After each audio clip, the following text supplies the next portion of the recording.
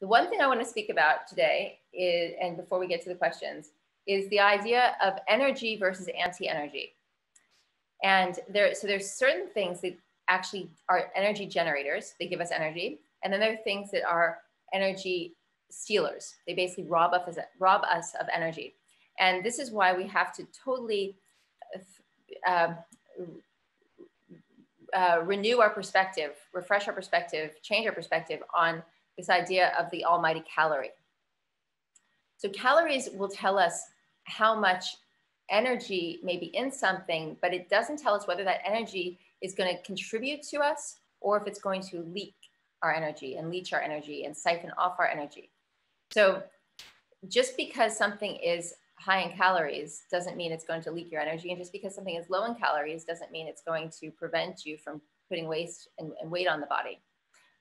In fact, you know, if you think about the reasons that people put on the weight they do, it's because that which they're putting in is actually causing their body to waste so much of its own energy. So from now on, think about what you consume in terms of, is it an energy donor or is it an energy stealer? And the way to know this is energy donors have tons of extra electrons. This is what makes them an energy donor. So everything that is high alkaline is negatively ionically charged, which means it has lots of extra electrons. So the electrons are what we're looking for. Electrons are never going to, and you know, obviously if we overeat on anything, it's going to clog our body and it's going to slow everything down. So overeating slows everything down, which means that we have impaction at the end of the day. We have stuff residing in our system that is preventing flow. But substances that have tons of extra electrons are your energy donors, and they are not going to make you old and sick and heavy. Those things which are energy stealers, electron stealers, they actually go in and they have to, because they have so few electrons, or they have more electrons, they have more protons in their nucleus and they have electrons on their outer belt, they're going to go and they're going to suffocate all of your healthy atoms, which have all these life generating electrons. So they're just basically, if you think about it, you have a candle and you've got those, what are those things called you put the candles out with? Not a snuffer, yeah? Okay, they're like snuffers. They basically, you know, going in, they're putting it, putting your candle out. So this is the way you want to look at food. It's the simplest, easiest, just the most direct way to look at it and say, okay, is this actually going to donate electrons to my electron bank, or is it going to steal them? And in so doing, wind up, as it sits there in my body doing that, robbing me of more and more and more energy. It's like you take out, you pay for the substance when you take it in, if it's an electron stealer, if it's anti-energetic, and then you keep on paying for it endlessly, like your debt accumulates with it. And it was a silly thought. Again, it may or may not come across well, but I was thinking about, you know, people talk about narcissism so much these days, and it's such a hot topic word, gets terribly overused in my opinion, but nevertheless, it is something that's certainly proliferating in personalities today, because it actually makes sense because of the way, well, I'll get to that in a second. It's the parasitic way that, well, people are looking for attention, but it's the same way that I want to connect it with food. You've heard probably of narcissistic supply. And I want to add a word in between and call it narcissistic food supply. So what is narcissistic food? Narcissistic food is food that has to get attention, that has to be advertised, that has to be put in boxes and made to look good. It needs lots and lots of attention. It doesn't even get enough attention when it's sitting in the box looking pretty, or in the advertisement or in the commercial. It then needs to rob all of your energy and take all of your attention when it's in your body.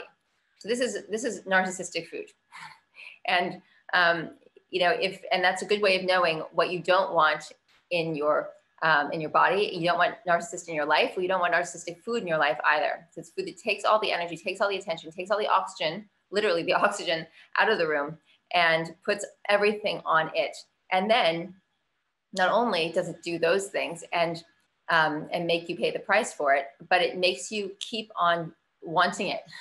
It has a way of continuing to get your attention. It won't let you go, and yet it punishes you. So if you think about all of these substances that we shouldn't be eating, they are in fact, if you want to look at it that way, narcissistic foods. And so if foods are being advertised, if they have to be put in boxes and bags and made to look pretty and all this stuff, made to look appealing, and they're addictive like that, you can think of them in that way. And you will never find anything in nature that does that. So the beautiful leaves, the grasses that we talked about in the audio the other day, they don't ask for any attention. They just give. They're just these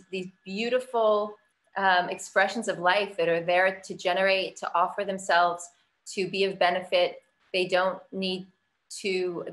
take anything from you when you've taken them in. They don't make you addicted. So you see the difference. It's really, and you have the energetic force versus the anti-energetic force. So these things play out in every way, as above, so below, of course, in our energy, in our food, in matter, and in non-material things. So yeah, nowhere in nature do we see this sort of narcissistic food. Only in the artificial realm, only in the manufactured world, the way our culture directs us. And so, and the question again becomes why? Why is that being presented to us? Because nowhere do we actually see in nature any living thing thrive from taking in those substances, the very same substances that we're told that we should be consuming.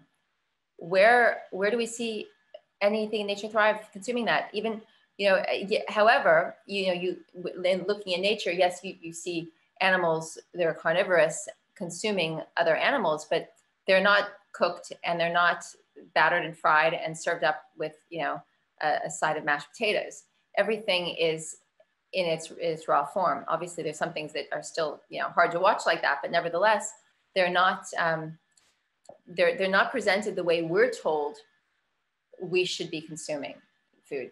So it's really, really important to acknowledge that whenever you feel pressure from society or from friends or family, coworkers, anyone around you that makes you feel like what you're doing is wrong, show me one place in nature where that which we're told in society to do actually causes nature to thrive. It doesn't anywhere.